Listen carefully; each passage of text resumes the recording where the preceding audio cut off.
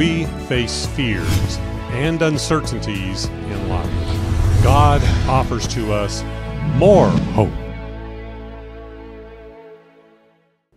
Welcome to More Hope 2.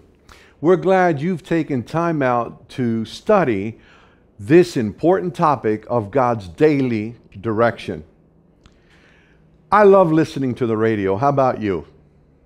I especially love listening to good preaching or good programs that I'm able to catch from time to time. I remember one particular afternoon, I was riding along in my car listening to one of my favorite preachers. And as I listened to his sermon, I was moved and intrigued. And I remember that as I drove out of the city, another signal began to take over that station or that frequency. And it was a constant mix of the other station that had some music that was not to my taste, but the sermon was fading. And so I had to figure out how to catch the last part of that important message. I ended up pulling into a supermarket parking lot and waiting there until I caught the message close. And it was worth it. It was worth it. But I learned something there. And what God impressed me with was that so often He wants to speak a message into our lives. He wants to talk directly to us. But so often there are other signals. There are other frequencies that try to smother or push down God's daily direction.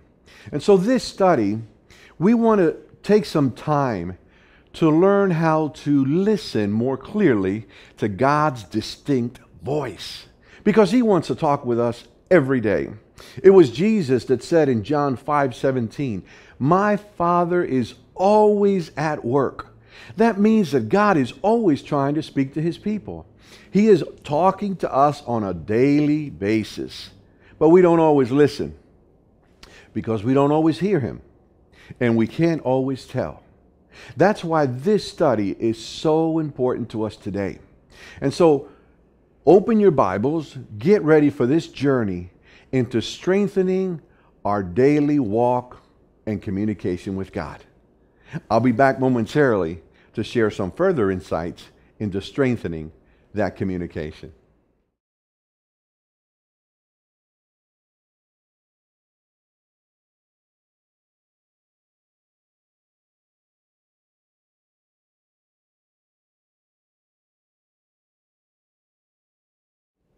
Welcome back to Daily Communication with God. Have you ever been on a cell phone call that is important to you, and as you're talking, the signal begins to break, and finally the call drops? If it's an important call, it could be very embarrassing and frustrating to lose that signal. Well, God is always talking to us, and we want to discern His signal and have a strong connection with God. He's always directing us. The Bible tells us that God wants to lead us the way a faithful father leads his children. Jesus said that He would not leave us as orphans, but He would come and guide us and help us through the aid and the power of the Holy Spirit. There are always signals around us.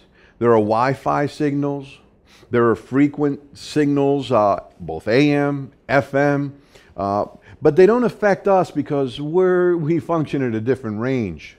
We don't hear them. They don't affect our daily activities. God is speaking directly to us, and we want to hear Him best. Here are 4 things that I want to also add to your study that will help us in our discernment of God's will for our lives. The first one is constant contact. Perhaps you've heard that term before, but we're going to talk about constant contact with God and how to maintain that. We're going to talk about counsel. We're going to also mention the third point of circumstances, how God works through them. And number 4, we're going to talk about confirming confidence in God's direction. Constant contact. Constant contact. God calls us in Psalm 105, verse 4, "Seek the Lord and His strength. Seek his face continually. Now, why is it so important to have prayer and to seek God early in the day? The reason is we tune in to the frequency. It's as though we're turning the scanner or turning the dial, and we're trying to get into that communication with God. And so prayer is the way that we do it. When we pray to God in the name of Jesus, our prayers ascend into heaven, and just as they ascend into heaven, so we begin to fine-tune the signal. And that constant contact needs to be on a daily basis and on a continual basis. John 10, as you saw in your study, Jesus said, "My sheep hear my voice, and they follow me." As you spend time in prayer with God each morning, his voice becomes more discernible and more clear. So the more we pray, the clearer the signal, both to him, but especially to hear his voice speaking to us. Romans chapter 10, verse 17 says, "Faith comes by hearing, and hearing by the Word of God." So as you spend time in study in the Word, the Holy Spirit makes applications from the study, applications from your prayer time, and it helps us to dial in. So the study of the Word, along with that prayer time, begins to increase that constant contact throughout the day with God. So constant contact. If you want to maintain a strong relationship with someone, what do? You talk to them frequently and often so that your voice or their voice is not forgotten, so that their tones, the fluctuation of their tone, everything is clear to you. And the more you spend time with them, the stronger you are in that relationship. Number 2, counsel. Counsel. God's daily direction is also given us through the counsel of others that have had successful experiences in the journey as well. It's important who we take as advisors. The Bible tells us in Proverbs chapter 15, verse 22, "Plans fail for lack of counsel, but with many advisors they succeed." The important thing is to increase our communication with God. Those advisors, those counselors need to be men and women who are also tuned in to God. Men and women who have had experience in their Christian walk and who have learned the secrets to successful living. So be careful who gives you advice. You don't want to take advice from folks that perhaps haven't been successful in the area you're struggling. But there are always godly men and women that if we ask how they found victory, they'll be happy to share their story. And God may give us wisdom and direction through their testimony and through their experience. And so thus we save many heartaches and have more clear direction from God. Godly counselors are what we need most. And don't forget that as you spent time in the constant contact early, the Holy Spirit given to us by God, as he says in John 14:18, "I will not leave you as orphans, but I will come to you." He will direct us. God will show us the way. So the Holy Spirit counsels, directs, and people who are godly men and women also give us wisdom through their testimonies and their sharing as well. That's why it's so important to study together the way you are studying now, because this helps us in our own journey to strengthen the signal. Another way that God works is through circumstances. Circumstances. God opens doors and closes doors. That's what he says in Revelation. In Revelation 3, he says, "I have set before you an open door that no man can shut." So there are circumstances that God permits, things that happen that are sometimes used by God to help us navigate safely into the center of His will. I'm reminded of the story in the book of Acts, chapter 11, verse 19, where it tells us that there was persecution in Jerusalem. After the stoning of Stephen, who was the first deacon, the church was under persecution. Now, none of us want to be persecuted, for sure. But the persecution precipitated and advanced the preaching of the gospel. So sometimes a door that closes, like it did in the city of Jerusalem, is actually an opportunity to bring the gospel to the whole world, and that's what God used it for. Another story took place in the book of Acts, chapter 16. In Acts chapter 16, Paul was arrested and imprisoned. He was in the city of Philippi, and as Paul and Silas were taken into prison, they could have become discouraged because the doors closed. They weren't able to share the gospel or preach the way they wanted to. But what they did instead is that while they were in the prison, they began to sing hymns. They began to praise God even in the prison. They did not allow the circumstances to deter them from the needed signal they needed from God. They trusted Him. They rested in Him. And as they sang and as they worshiped, the Bible says that suddenly, there was a mighty earthquake. Suddenly, the doors of the prison swung open. Suddenly, they were set free. Now, what in the world can God do through circumstances like that? I'll tell you what He did.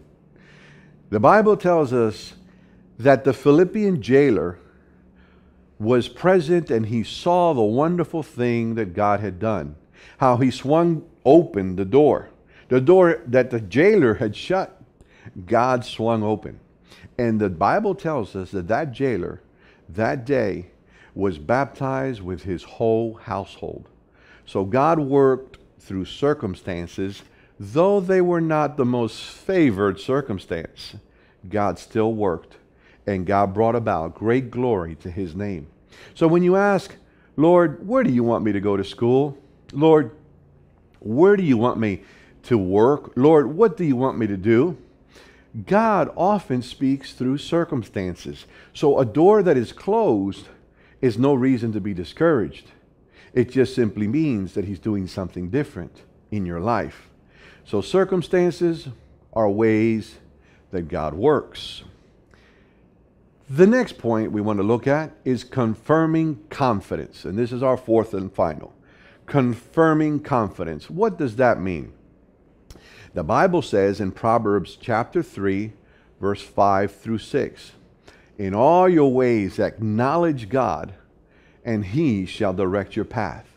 In other words, when you spend time with Him in communion, in that constant contact, when you spend time with Him and you learn to hear the counsel of the Holy Spirit speaking to you and others, when you spend time learning to discern the circumstances in your life, and when you affirm Him, that constant confidence in God's direction in your life, then the Bible says and continues to say, acknowledge Him and He shall direct your paths.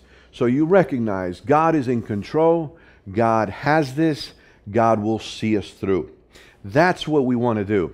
By observing these 4 points, sticking to that study and prayer and that discerning of the counsel of others, and that leading through circumstance, and that Holy Spirit prompting, and that confidence that God is speaking and directing our path, we are able to strengthen our walk with God.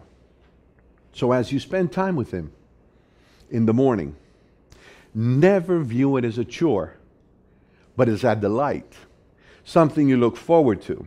Because as you spend time with Him, you're able to experience that communion with Him. As you talk about Him with others and pray with others, you're able to get that information, that counsel, and then in turn the circumstances become more clear to you as you affirm that God is certainly in control. I'd like to illustrate this study with you as we close this way. I remember when my son was just probably 5 to 6 years old. We were living in the city of Collegedale, Tennessee. And while we were there, he was with his caregiver. It was actually my sister that was babysitting him. And he was in her house, and she was excellent taking care of her little nephew. And I remember that one particular day, his grandfather showed up.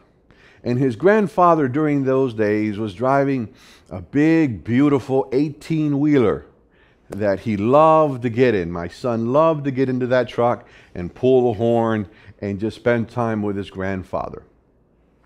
When Grandpa came and parked his truck across from the place we lived, my young son saw his grandfather's truck through the window. As he saw his truck, his first reaction was to run to him. So he threw the door open without my sister noticing, and he ran out towards Grandpa. But as he ran towards Grandpa, and I stood there with him, I looked and I noticed that he was about to cross a street. And there was a car coming at an excessive rate of speed. It was coming way too fast. And as this car was fast approaching, I saw that he was about to exit between two cars, or enter the street between two cars, and he was going to get hit. And at the rate of speed that car was moving, I knew that it could take his life. So what's a father to do at a moment like this?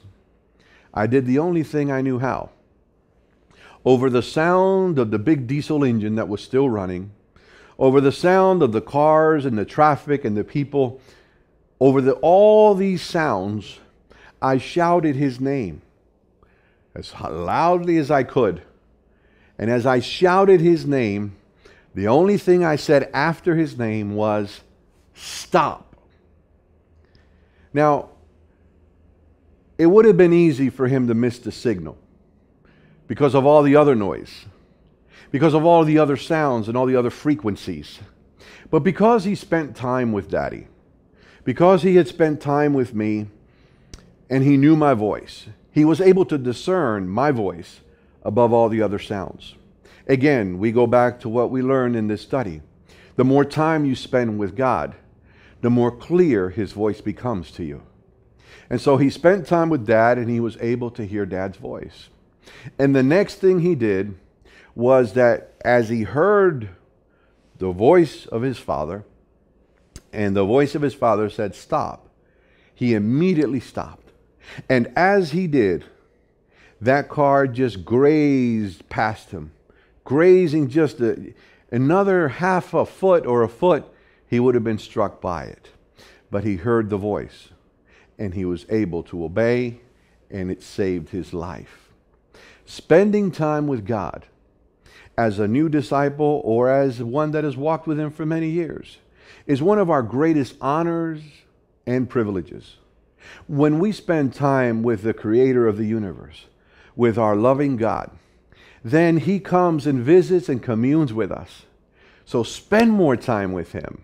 Learn to hear his voice, to discern his voice. And as you discern it, follow it. If he says stop, stop.